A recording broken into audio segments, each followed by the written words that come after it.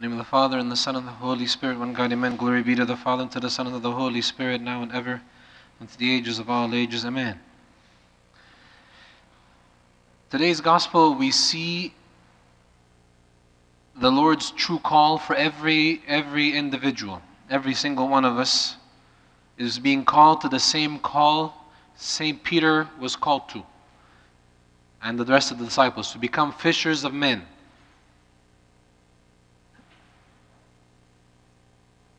It says that St. Peter said, "Depart from me, for I am a sinful man, O Lord." That was the reaction of St. Peter after he saw what happened with the catch of fish. The Lord's response to St. Peter's honesty was, "Do not be afraid." Every time you choose to be honest with God about whatever is happening in your life at this present time, God's immediate response to you is, "Do not be afraid." Do not be afraid. Because no one who truly, honestly comes to God will be turned away. No one, ever.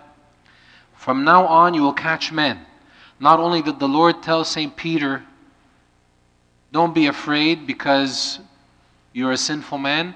I'm going to use you to do things you didn't even think you would ever do." St. Peter's life in Bethsaida was a simple life, right? He was a fisherman. He went out, got the fish, came back. Very simple life, every day. But the Lord had more in store for him. Just like He has more in store for us, every one of us. Our life is not simply about Monday to Friday going to work, coming back from work, going to school, coming back from school, doing homework, finishing up, preparing something for the next day, waking up early because I have to go take a flight, because I have a business trip, I have an assignment, I have an exam, I have to do this, I have to do that. Our life is a lot more than that. That is one level of our life. But there are many, many levels in our lives. The level that the Lord wants us to reach to is way beyond our daily occupation, our daily routine. This quote says it very well. It says, "Many men go fishing all their lives without knowing that it is not fish they are after." Henry David Thoreau. "Many men go fishing all their lives without knowing that it is not fish they are after." And you can ask many people who are very accomplished. If you talk to the elderly and you sit with them to get their wisdom, they tell you what they've been through in their lives. You know, those, let's say they emigrated to Canada, they tell you their story. "I was born in 19 such and such. I came to Canada in 1960 such. I did this from this to that. I tried this, I tried that. I worked up north, I worked down south, I went to the east, I went to the west. I got married, I had kids. I did this, I did that, I did that." They tell you their story. And then they tell you their experience from 18, 19, 20, 21 to 60, 65, 70, 75. And they tell you the spectrum of experience they went through.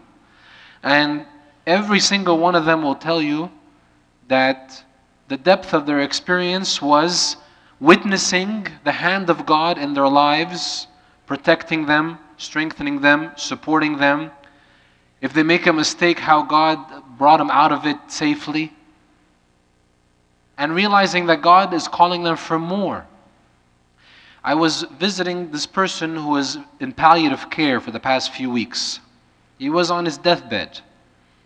And I used to see this man years and years ago when I was a younger boy. He was the simple, regular example of, a young man in his, 40s, whatever, with his wife, 3 children, regular life. "Hey, how are you? Hey, how are you?" Back in, whenever we'd cross paths at church. And now I see him years later in palliative care, going to visit him, to anoint him with oil, to take his confession, to give him absolution, to offer him Holy Communion. And I see how this man's life did such a transition upwards to the level that God is trying to lead him to. On his deathbed, it was no longer about the job, the kids' schools, the mortgage, the taxes, who's going to win the next federal election, who's going to win tomorrow's hockey game. All these things are another level. He was beyond that. He transcended all of that. He was at a point where he's thinking about his eternal life, his eternal rest. And that's all he wanted. Every few days, all he wanted was, I just want to receive communion. I just want to receive communion. There was no more requests or needs, because it's not fish we're after. St. Peter was taken from being a fisherman to a fisher of men. It's a big difference. Just add that word "of" between fisher and men, and it's a different phrase. Completely different. St. Peter was blessed by the Lord, chosen by the Lord to be that kind of fisher of men. And notice how it's also an experience of growth, because it wasn't an immediate, I'll go and catch people. It was a growth process, which each one of us has to go through. God is calling us to things we may not even be aware of right now, but it doesn't mean that they're all going to be fulfilled right now. They're being fulfilled gradually in our lives. And the condition of the fulfillment is not God saying you're not ready or I don't want to. It's how eager I am to fulfill His will in my life. The more eager I am for the will of God to be fulfilled in my life, the more it manifests itself naturally in my life. That's how God works with each and every one of us. Yes, there's a time for everything. There's a time for every season. He says, "Thy will be done on earth as it is in heaven." He taught us to pray these words. But God's will is the present. When Moses asked him, "What do I tell the people about you? What is your name?" He said, "I am. I am who I am." God is. There was never a time where God wasn't or God won't be. God is always present. And He wants you to live in the present, in the now, and making decisions now. And those decisions have a dramatic effect on the future. And the earlier we can understand and discover that we're not after catching fish, that there's a greater purpose for every one of our lives on earth, then we begin to enter the process of fulfillment. The phase where my life is being fulfilled day to day. That I'm going further and further along the path God has set before me. We were talking about this in the Bible study last night.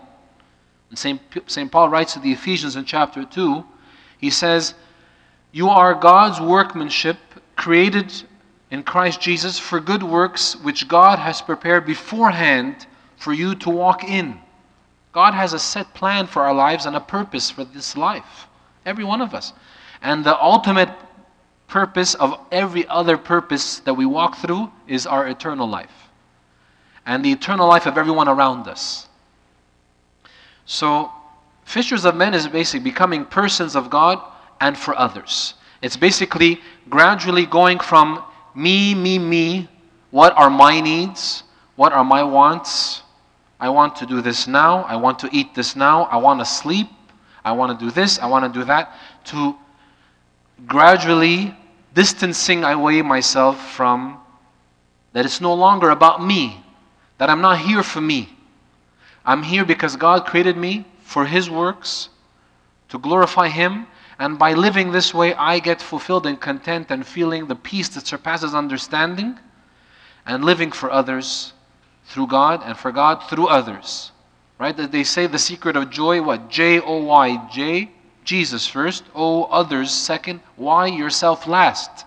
Those who can get to the point where they live for others, for Jesus, and for others through Jesus, and Jesus through others, forgetting about themselves in the process, God gives them their heart's true desires. Because I promise you, you can be given all the kingdoms of the earth, and it won't matter nothing. You will step on it with your foot. St. Paul says, "I count it all as rubbish that I may gain Christ." Really, St. Paul, all this is rubbish? Yes, it's all rubbish. It's all rubbish. Because none of it is in the kingdom of heaven. None of it. What's going to go with you to heaven is how you lived for God and others here. That's why St. John writes in Revelation 14, "Blessed are those who die in the Lord from now on, says the Spirit." Why? Because they have rest from their labors, the labors of life, And what? Their works follow them. What they've done here follows them. The good they've done follows them. He says, a cup of cold water in the name of a disciple shall not lose its reward. How much more all the other good you may do. He says, when you do it to the least of my brothers, you do it to me. So good or bad, you're doing it directly to the Lord. So a true fisher of men is becoming a person, a woman, or a man of God, and for others. So I don't know if you noticed St. Paul's letter today. St. Paul's letter was from the second epistle to the Corinthians chapter 4. So St. Paul basically describes everything that the Lord was trying to tell the disciples when He told them, don't be afraid, from now on you'll catch men. There is a process, there are prerequisites for that. There's a way you become a fisher of men, or a woman fisher of men. There's a way. St. Paul describes it. So it's beautiful because in today's message, in today's meditation, we see our two beloved intercessors together in the sermon. St. Peter and what happened to him with our Lord, and St. Paul describing it in his own words, inspired by the Holy Spirit. So I'm not going to go through the whole epistle of St. Paul today, but I'm going to take snippets of it quickly, just to see what St. Paul is telling you. This is the criteria. You want your life to be fulfilled, truly? This is the criteria. Because you don't want to remain stuck, spending most of your life chasing fish, when God has you for a much greater purpose than fish. There are no fish in heaven, but there are many souls in heaven. There are many, many people in heaven. And a lot is waiting for people in heaven. So St. Paul says what? He begins by this. Therefore, since we have this ministry, as we have received mercy, we do not lose heart. What does he mean? We have this ministry. We've been given a responsibility. A true Christian takes on his responsibilities and duties extremely seriously, carefully, and faithfully, keeping in the back of his mind or her mind the fact that it's not about them. This ministry is God's. We've received mercy. St. Peter said, I'm a sinful man, O Lord. Depart from me. He says, don't be afraid. From now on, you'll catch men. We receive mercy through the honesty given back to God, through true repentance. We don't lose heart. Because of this mercy, we remember and we don't lose heart. He goes on to say what? We have renounced the hidden things of shame, not walking in craftiness, nor handling the word of God deceitfully, but by manifestation of the truth, commending ourselves to every man's conscience in the sight of God. The focus here is what? We have renounced the things of shame. What does that mean, we have renounced the things of shame? What do you think? What does it mean to renounce the things of shame? We have renounced the things of shame. What does that mean? Repentance. What else? When you renounce something, what does it mean? When you were baptizing your children, the priest told you, repeat after me. First, you looked to the west and you rejected something or someone. Do you remember that? Moms and dads, do you remember when you were holding your baby, sponsoring your child's baptism, what did you say? I renounce you, Satan. Renunciation, renouncing is total, permanent, eternal rejection of something that is evil or wrong. So St. Paul is telling us that here. We have renounced the things of shame. Anything the devil tries to make you drop in and fall in, it's shameful. Renounce it.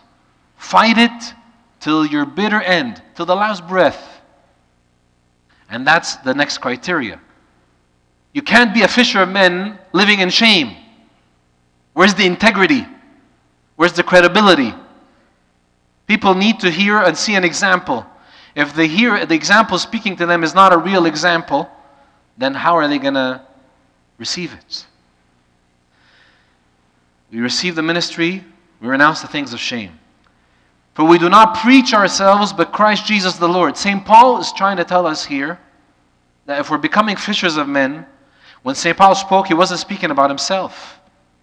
The message of the gospel is not the message of a person.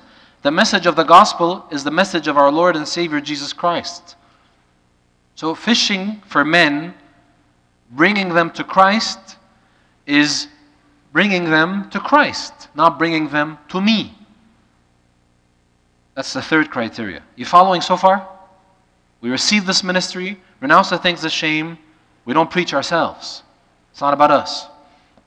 But we have this treasure in earthen vessels, that the excellence of the power may be of God, not of us.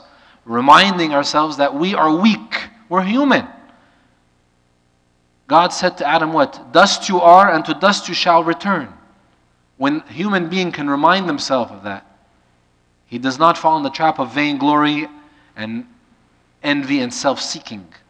This treasure, this ministry, this mercy, this gospel is given in earthen vessels. They're a weak state. That helps me always keep my eyes on Jesus for strength, and my eyes on Jesus to make sure the credit and the glory all goes to Him all the time. Therefore we do not lose heart, he says it again. Even though our outward man is perishing, the inward man is being renewed day by day. Then he goes on to say this, for our light affliction. So everything you're going to go through to be a true fisher of men is not going to be easy. There will be affliction. St. Paul can speak it most honestly because he went through tons of afflictions. Tons. He was shipwrecked, stoned to death practically, arrested, beaten, insulted, you name it. And he called it all a light affliction. Really, St. Paul, how's that light? Because it's light, which is because it's but for a moment, and is working for us a far more exceeding and eternal weight of glory, while we do not look at the things which are seen, but at the things which are not seen. For the things which are seen are temporary, but the things which are not seen are eternal. That's why it's light. Even if you live 100 years on earth, in comparison to eternity, what is it? What is 100 years in comparison to infinity? A grain of sand? It's nothing. That's why the things that are seen, you can see me, but this is temporary. My soul you don't see. It's my soul that will remain. Now He who has prepared us for this very thing is God, who also has given us a Spirit as a guarantee. You're reminded when you feel the pain or the difficulty or the discouragement along the road, you're reminded. God is the one who prepared all this for you. And He gives you His Holy Spirit to dwell in you as a guarantee, as a seal. Here, keep this as a proof, as a guarantee. Till you come back to me, till you meet me in heaven. It's a guarantee. His Spirit is your guarantee. You've been given His Holy Spirit. We walk by faith, not by sight. See, these are all the steps to remember when I'm becoming or trying to be truly a fisher of men. You don't walk by sight. Don't depend on how you can do things with your mind, with your talents, with the paper and pen. This is by faith. Saying, God, you lead the way. Here are the talents you have given me. Here are the things you told me to do. Lord, I'm going to do them through you because I can't do them alone. That's why he said, while in prison, St. Paul wrote, I can do all things through Christ who strengthens me. Walk by faith, not by sight. This is all in today's reading, today's epistle, Pauline epistle. Then he goes on to say, therefore we make it our aim, whether present or absent, to be well-pleasing to Him. I'm reminding myself, this has to be my goal, my aim. When you aim at something, when someone is aiming an arrow, to shoot an arrow, they have to be very precise, correct? To make sure that they get the bullseye. You have to aim carefully. He says, my aim, whether present or absent, is to be well-pleasing to God. So asking myself at every moment, this that I have just done, did it please you, Lord? If it didn't, forgive me and help me to fix. That's your door of repentance and confession. If it did, thank you, Lord, for allowing me, enabling me, lead me to more of what pleases you. Knowing, therefore, the terror of the Lord, we persuade men. And that's the final part of the criteria. Reminding myself that this life is transient, it's temporary, and these souls matter very much to God. And if they matter very much to God, I will make it my point and my goal to do my utmost to encourage them, enable them, empower them to choose God. Choose the Lord. That's why he said, I constantly try to persuade men. We're not going to persuade everybody. Sadly, we're not going to be able to persuade everyone. But God uses every one of us to fish somewhere. One person can't fish for everyone. But everyone has their responsibility and role to fish, to keep fishing. For the love of Christ compels us. Why all of this? Because of God's love. His love compels me. What does it mean to be compelled? Or constrained? What does it mean to be compelled? Eagerly longing for something. What else? That's true. What else? Something pushes you. You're compelled. I was compelled to do that. I couldn't help it. I couldn't help it. I was compelled. When you keep the love of Christ in front of your eyes like that, reminding yourself at every moment, with every breath, how much you are loved by name, known by name in heaven, this will compel you to reciprocate the love back by following the criteria of a true fisher of men. For the love of Christ compels us, because we judge thus, that if one died for all, then all died. And He died for all, that those who live should live no longer for themselves, but for Him who died for them and rose again. I no longer live for me, I live for Him.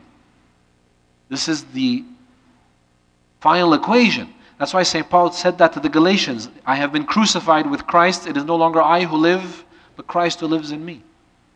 So I leave you with this quote to think about throughout the liturgy today. It says what? We are called to be fishers of men, not just keepers of the aquarium. I'll repeat. We are called to be fishers of men, not just keepers of the aquarium. What does that mean? If the church... Yes, Philo.